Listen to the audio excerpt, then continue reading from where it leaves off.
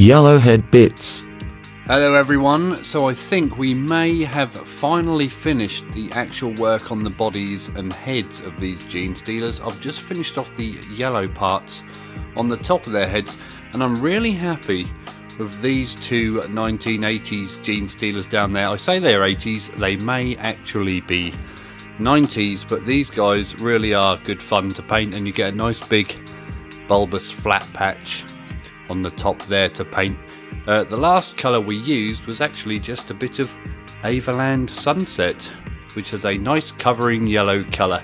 If I was doing these just like a character level, I would probably go with a bit of a white highlight on top of that and then glaze it with some other yellow, but I think for a big group of speed painted Genestealers, that will probably do.